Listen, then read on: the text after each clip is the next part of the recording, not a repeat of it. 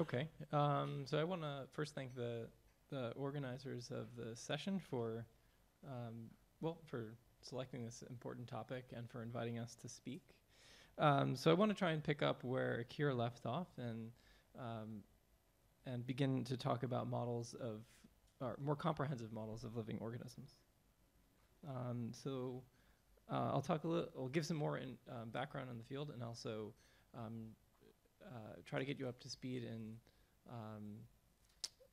sort of the state of the art in the field, and provide some results from our own work. So my work at least has been a collaboration among several other people, including Marcus Covert, who's a professor at Stanford, and JD Dosangvi, who now works in private industry. So as Akira started to introduce, cells are composed of a large number of physiological processes, and each of these physiological processes are carried out by biochemical networks. So if in the example of Mycoplasma genitalium, which Akira introduced, one of the things that it does is it colonizes your genital tract. And it does that by expressing a large number of surface proteins, which it uses to interact with the epithelial cells. So in order to do this, Mycoplasma has to import nutrients from the external environment, has to then turn those nutrients into nucleic acids and amino acids. So then it uses that to synthesize DNA, to synthesize RNA, and then ultimately to synthesize protein. So as Akira also introduced, we have a lot of technology for probing these biochemical networks. We have DNA sequencing. That's probably the most well-known, at least outside biology. So we can use that to sequence the sequence of the genome. We can use it also to quantitate the expression of RNA. There are many other technologies for quantitating the abundance levels of RNA and protein. And then from this, what we call high throughput data, which is basically just to say a large amount of data, we can infer interactions among the components in these cells, and from that build what we call networks, which is basically just a list of all their reactions. From that build statistical models. And we can do this not just for microorganisms, but we can also do it for patients. And we can do it for human biology. And in the case of human biology, we're assembling this information into what we call electronic medical records. But despite having all this data and having some rough understanding of all the physiology inside cells, we don't have any comprehensive understanding of how cells work. So that's really the goal of our field, is to take all this data and to try and assemble it together into a unified theory of a cell. So this is really a central challenge actually, before I introduce that, so I just wanted to share some of my own thoughts on and why I think this field is important and what motivates me to work in the field. So the first is biological discovery. So if we can build models which predict how a biological organism works, we can then use those models to make predictions, compare them to experiments, and use that to drive discovery. Second thing we can do is we can engineer cells. So if we can build a model which, say, predicts the rate at which a bacterium produces a biofuel, then we can use that model to reason about how to make that bacterium produce that biofuel at a faster rate. And then a third possibility, and this is really what motivates me, is that if we can build models of human patients, we can use that to reason about a patient's most likely diagnosis, or their most likely, or select a combination of therapy tailored to that patient. So you could imagine in the future a patient, let's say a cancer patient would come into a clinic, we would then sequence or take a biopsy from that patient, sequence their tumor, and then you'd send that data to someone like myself who might plug it into a mechanistic model, and from that mechanistic model, you'd predict the most likely disease progression for that patient and select some combination of drugs based on that patient's particular genetic sequence. So this is really a central challenge in biology. Masaru Tomita, who's one of the founders of our field of systems biology, has written that wholesome modeling is a grand challenge of the 21st century. Sidney Brenner, who is a Nobel laureate and founded much of the field of worm biology, has written that biology urgently needs a theoretical basis to unify it. And here's a third quote from Clyde Hutchison, who has pioneered DNA sequencing, or DNA synthesis techniques at the Craig Venter Institute. He's written that the ultimate test of understanding a simple cell is to be able to build a computer model of one. So what are some of the challenges that we face in trying to build computer models of cells? So one challenge is that these biochemical networks, which power these biological processes, these different networks have different structures, and that makes them amenable to different mathematical techniques. So what you see in the literature is that people use different mathematical techniques to represent these different physiological processes and networks. A second challenge is that although we do have a lot of data in biology, in general, the data is sparse. We don't have enough data to completely characterize the cell. So we're attempting to build a theory of a cell from incomplete data. Another problem is that although we have a lot of different technologies, no one of these technologies can be used to completely characterize a cell. So we're attempting to stitch together a theory from many different types of data. And in many cases, we're stitching together data from multiple labs, from multiple experimental conditions, and from multiple organisms. And a more fundamental challenge is that we're attempting to predict how cells behave over multiple orders of length and time. So we want to be able to predict how a cell behaves from the level of individual molecules. And we want to be able to predict from the time scale of maybe individual reactions all the way up to the time scale of the cell cycle of a multicellular organism. So as Karr introduced, this isn't a new goal. So Karr started in the 1940s. I'll start a little bit later in the 1970s. In the 1970s, people start to take what are called coarse-grained ordinary differential equation approaches to build comprehensive models of cells. And one of the most notable projects was from Michael Schuler's group at Cornell. The main limitation with these ODE approaches that Karr introduces, we tend not to have enough data. So in the 1980s and 1990s, people started to develop techniques which required less data and allowed them to build more comprehensive models. So the latest of this variety of models has been able to account for about 30% of all of the genes in a cell. And the most successful technique is something called flux balance analysis, which has been used to model microbial metabolism. So the problem with these kinds of approaches is that they're very qualitative. You can't use them to make quantitative predictions. And they make a lot of assumptions which prevent you from applying them to model all of cell physiology. So what we've been trying to do over the last several years in the field is to come up with new ways which allow us to build more comprehensive models, allow us to build models which account for every gene in a cell. So that's what that's what my group has been able to do over the last several years. But what I want to emphasize is that even though we can now build models which account for every annotated protein, even in the best annotated genomes, so even in the best experimentally characterized organisms, we can still only account for maybe as much as 75% of all the genes, because you have 25% of the genes which haven't been experimentally characterized at all. So what I'd like to talk about in the next 10 minutes or so is some of the latest approaches for modeling biological organisms and modeling all of their physiological processes, how we think about validating these models to give us some confidence in their predictions, and then a little bit about how we're starting to think about using these models to engineer cells. So Karr already introduced Mycoplasma genitalium. Much of my work and much of our field has focused on this bacterium, just to remind you, because it has a very small number of genes. So it has the smallest genome among all known freely living organisms. So it has just 525 genes. And it's also physically small, so it has a small number of molecules. So if you want to keep track of individual molecules in your simulation, this is a system which simply has a small number of molecules. So as a modeler, one of the reasons why Mycoplasma is interesting is that there's also a large amount of experimental data that's available. And in particular, there's one group in Spain at the Center for Regulatory Genomics, which has published an enormous amount of data on a related species called Mycoplasma pneumonia. So in addition to that, there's also a couple of bioengineering tools which are only currently applicable to mycoplasmas.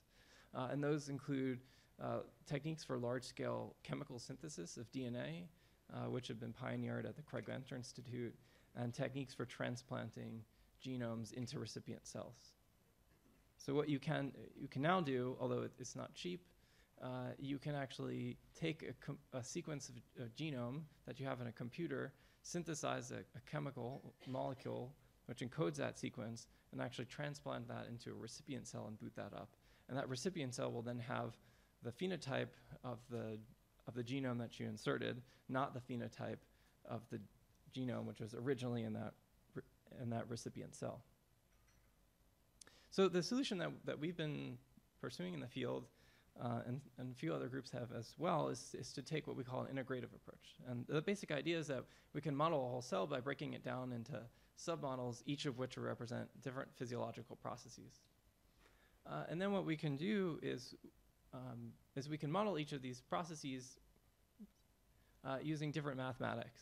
So we can build a flux balance analysis model of metabolism at the same time that we can use ordinary differential equations that Akira introduced to model something like cell division. And we can take stochastic approaches to model transcription or translation.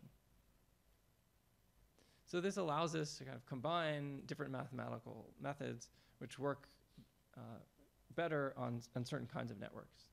And the way that we integrate these together is through what we call cell state variables that represent sort of the instantaneous configuration of a cell at every point in its life cycle. So they represent things like the cell's shape and mass, the abundance of metabolites, RNA, and protein molecules, and everything else that's in a cell.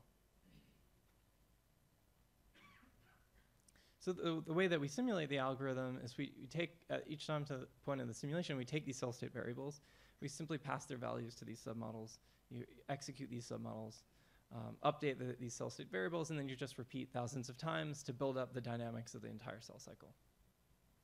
So overall, it's roughly analogous to an ODE integrator, where we've just replaced the state variables in your ODE system with this more complicated data structure, and where we've replaced the differential equations with these submodels. So in our most recent model of mycoplasma genitalium, we've had models of 28 different cellular processes. So one of the main challenges in this field, once you've built this structure for modeling, is to identify all the model parameters.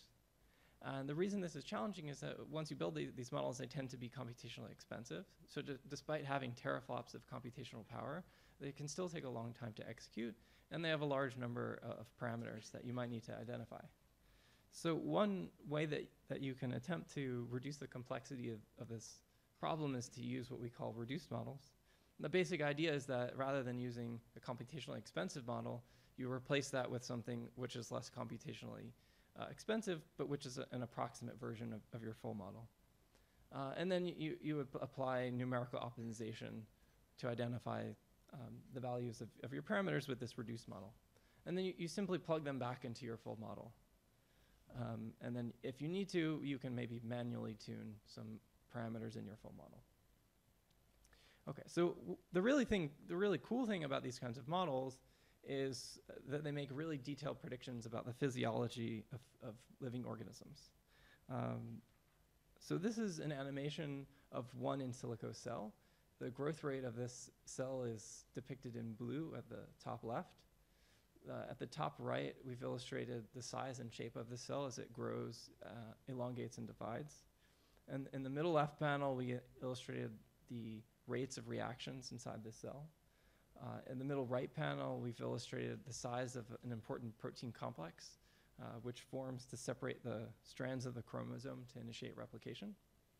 And in the bottom two panels, we've given two representations of the positions of every DNA binding protein at every time point in the cell's life cycle. So just want to try and give you a flavor for what the state of the art is currently able to do. So the animation illustrates what these simulations can predict for individual cells, but we can also use them to predict behaviors of populations of cells. So one thing that we focused on is the distribution of the growth rate of individual cells, and we can validate that against experimental data. But because we have detailed models, we can also investigate further. So we can also look at the distribution of the lengths of individual phases of the cell cycle. For example, how long it takes to replicate DNA. And then you can use this information to reason about how cells regulate the length of their cell cycle.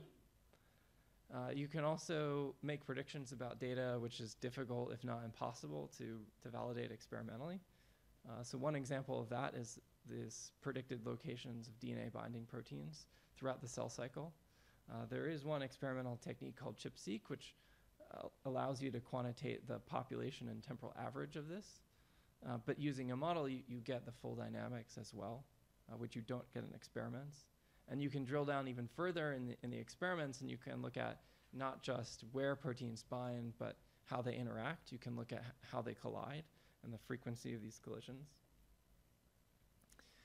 Another thing that's really interesting to look at is how cells use energy. So you can, in particular, we've done this, you can quantitate the total amount of energy that cells consume, and then or at least you can total up the amount of energy that your in silico cell consumes, and then you can compare that to how much energy a real cell consumes. And what we find is that there's a big difference. So that means that there's a lot of physiology that we're not accounting for, despite how comprehensive these models are. So going forward, we think that's an interesting metric for quantitating how completely we understand cell physiology. And then we've also been very interested in predicting the effects of genetic and environmental perturbations. So you can predict what happens when you delete a gene or add a gene or modify a gene or increase or decrease expression of that gene. And you can look at the physiology of those mutants. So I just want to quickly give you a sense of how we think about validating these models, the kind of experimental data that we use. So the basic idea that we've been pursuing is to develop a long checklist of individual validation steps, each of which gives you a little bit of confidence in the model predictions, but together give you a lot.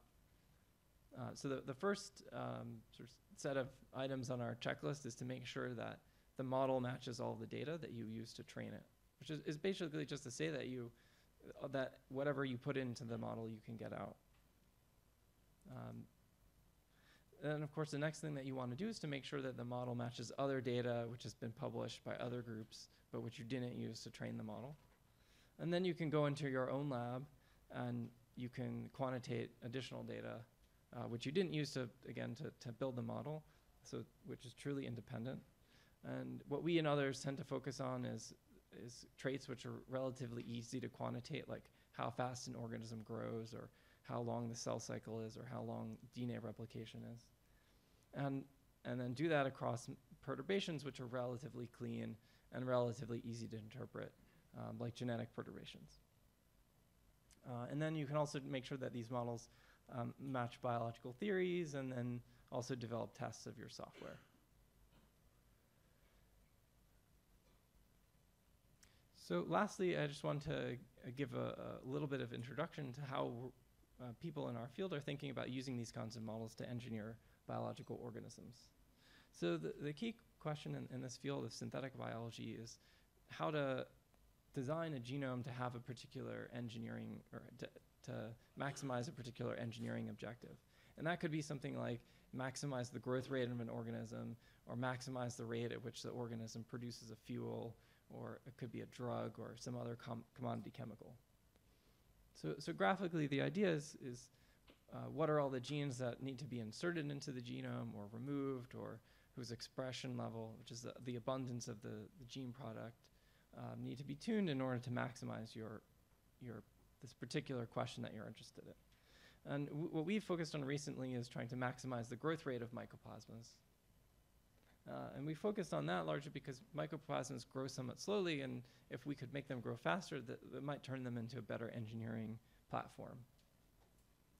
So the way that we've been thinking about this in our own work is to simply ask, if we could only make one modification to a genome to maximize the growth rate, what gene should we overexpress in order to increase the growth rate the most?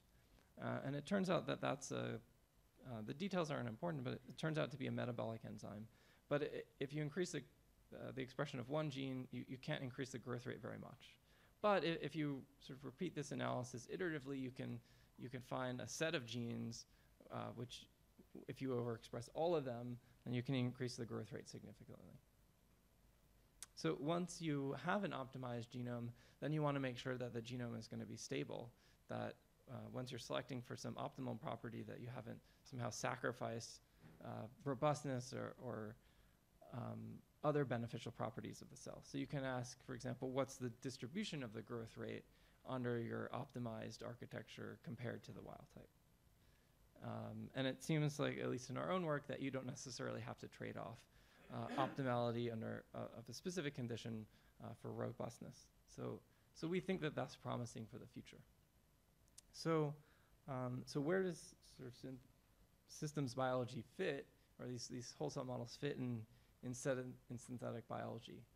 So at least my own perspective is that in the future, the way that biological organisms might be designed is that a bioengineer will come and sit in front of a computer in their office, and they'll use a graphical design tool, much like a mechanical engineer might use CAD right now, to design an organism. And they'll essentially use that to specify some sort of engineering objective, which is whatever chemical they want to synthesize. And then that'll be translated into some high-level language, and then we'll use a whole cell model to actually select a particular DNA sequence to maximize this particular goal. And then we'll physically implement that into DNA using technology that's being developed at the Karr Institute, and transplant that into a recipient cell, also using technology from the Karr Institute. So my group at Mount Sinai is working on expanding the scope of these kinds of models, applying them to new kinds of questions like drug repurposing, drug discovery, and personalized medicine, and developing new tools to make these kinds of models easier to work with for ourselves and others. Okay, so I just wanted to conclude with some thoughts on where this field is going and what some of the important questions are. So I think in the next several years, probably where the field will be focusing is on how to model more complex physiology and how to model more complex and multicellular organisms. But I think ultimately, the way that we're going to be able to build comprehensive models of human cells for medicine is through a much more collaborative approach than the field is currently taking. And I think what that's going to require is a large collaboration among groups across the world, and we'll recruit experts in all these different areas of physiology to come and help us build models of each of these areas of physiology, incorporating the latest data and the latest mathematical models. And then if through, I think, appropriate use of good software engineering tools and good interfaces between these submodels, we'll be able to integrate them together into a single unified theory. Okay, so just to summarize quickly, wholesome models can be used to integrate heterogeneous data and mathematical models into a single unified theory. And we can use these models to comprehensively predict cell physiology. And I think in the future, these are going to be very powerful tools for biological design as well as for personalized medicine. So thank you very much. And